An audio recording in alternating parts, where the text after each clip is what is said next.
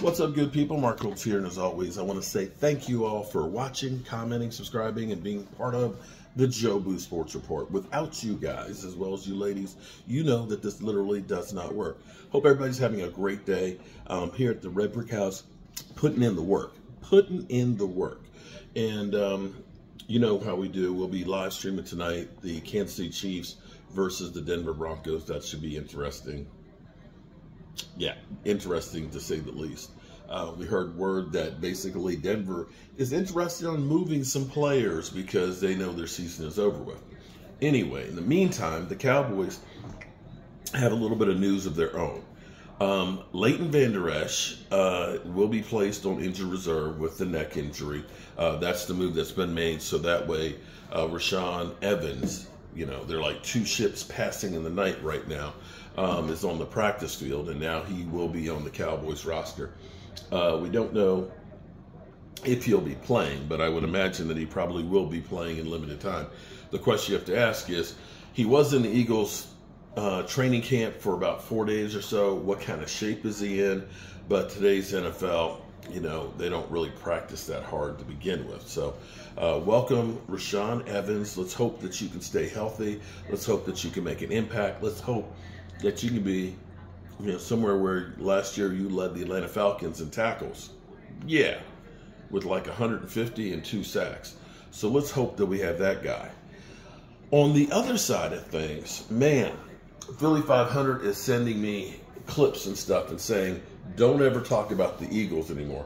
Until I see some Cowboys eating some poo, some horse poo, I can still talk about the Eagles.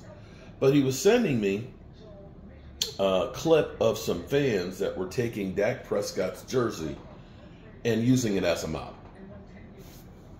You know, here's the reality of it. You know, you can go through and you can smash your TV, you can burn the jersey, you can use it as a mop, you know, use it as toilet paper and all that thing. But here's the reality of it. You spent money for it. He got paid because you bought it.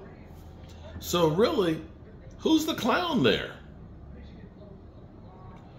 All seriousness, Dak, Kellen Moore, Dak Prescott, Mike McCarthy, the Cowboys, we have been the butt of all jokes.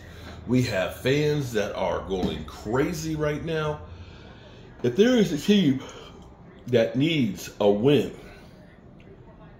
a big win, it is the Dallas Cowboys. This has been a hard week for me. It has been crazy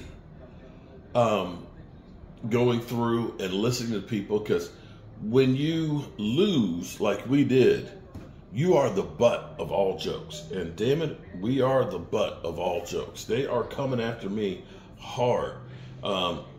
Everything I say is getting twisted and this, that, and the other. You're delusional. You're crazy. The Cowboys are toast. Cowboys are done. I'm not there with those people. I'm not. I still believe in what we have. And I'm old enough to remember, it's a long season. It is a real long season.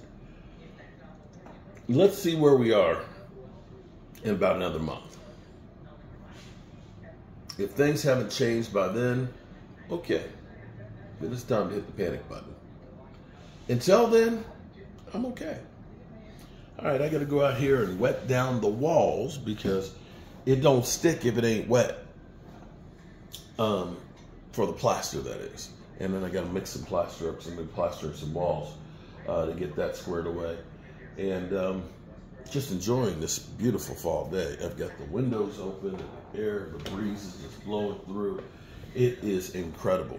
And I started varnishing the steps. Look at this. Can you see it? Bam!